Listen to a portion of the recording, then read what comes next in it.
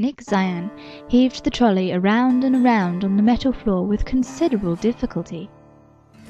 He'd been in Wormwood unofficially ever since they'd saved him, but this was his first real mission out in the field, as part of Team Ephesus, and heck, it had nearly botched up twice.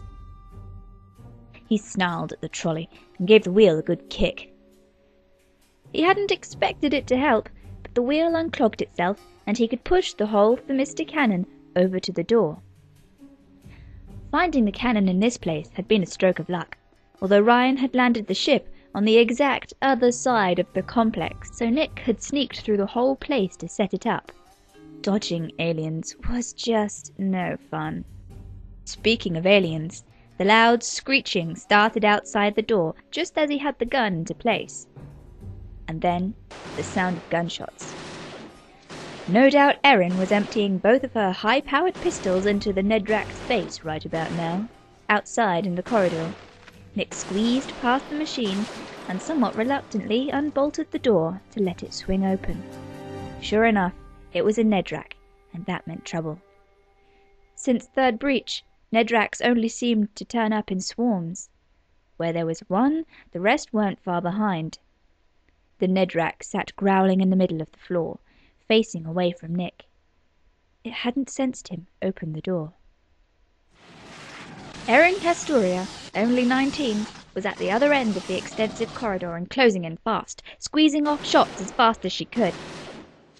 Nick had to step quickly to the side to avoid getting a bullet in the face, but the woman was still a long way off. Nick drew his own pistol and took careful aim, but the Nedrak charged off towards Erin before he could fire. He allowed a harsh Chinese swear word to slip from his lips. Have you got the cannon yet? Commander Luther's voice rang sharply through the receiver in his ear. Negative. Nick replied down the microphone as Erin fired a few rounds into the Nedrak's skull. The monster let out a keening sound, but didn't slow its charge. Erin's still fucking around.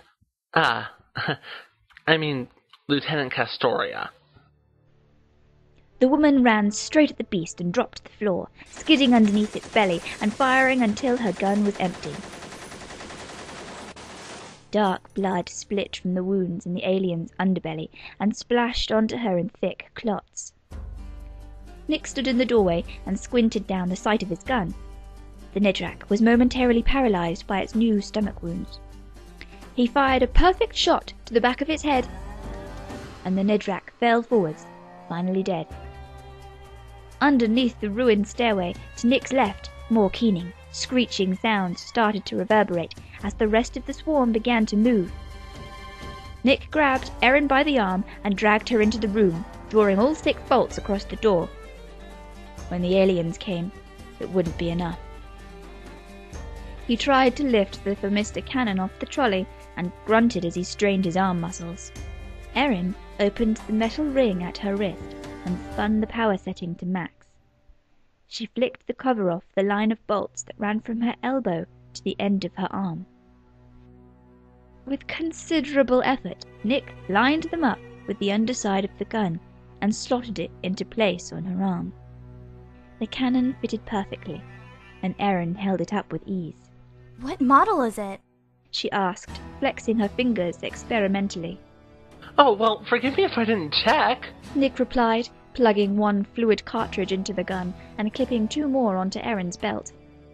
I was too busy trying to save your ass while you played tag with the alien. She grinned mischievously at him, and he grabbed the backpack and threw the remaining liquid canisters in to take back to Wormwood Base as supplies. It's new enough to have a release mechanism, if that's what you mean. I guess it's only 10 years old. Then he switched back to the radio. We've got the cannon, Commander. Well, finally. Erin wrinkled her nose. Oh, that woman is such a whiner. Our suspicions were correct. Kinase found the druid phenomenon. It's on the basement floor and breaking through as we speak. Shit! Well, yes. Get out of there and gather at the east side. Haynes, I want the ship over there, stat! Yes, Mom. Ryan's voice crackled over. Castoria, you know what to do. Uh-huh. Let's get out of here, Nick. The boy didn't need telling twice, but he pointed to the door that he had slammed shut barely a minute ago. That's the only way out. Almost before he had finished the sentence, the aliens began to pound at the door. 2 bolts were instantly shorn right off by the impact, and a third twisted dangerously. Oh, solar shit! At almost inhuman speed, Erin flicked off the many safety catches and preparation levels on the gun. Stand back, kiddo. It may have been Nick's first real mission, but he'd seen Erin fire the gun enough times to know he had to do more than stand back. He ran to the furthest corner of the room, flattened himself against the wall, and covered his ears. This was going to be big. The metal door received a huge dent as 2 more bolts fell clean off. Judging by the noise and the buckling, there must have been at least 4 Nedrax behind it. Erin's usually serene and mischievous face took on a darker glint, and she smiled a smile that always scared Nick when he saw it. Like someone else was about to get hurt, and she was going to enjoy it a hell of a lot. That kind of smile. She flicked off the final catch with a sharp snap and slammed the trigger. The fluid in the canister slammed through the gun, and the deadly shell flew out of the giant barrel, careening into the door and shattering it into hundreds of metal shards. The explosion in such a small space was so loud that the noise threatened to pop Nick's eardrums. His eyes narrowed to slits and was pushed even further into the wall, bruising his spine.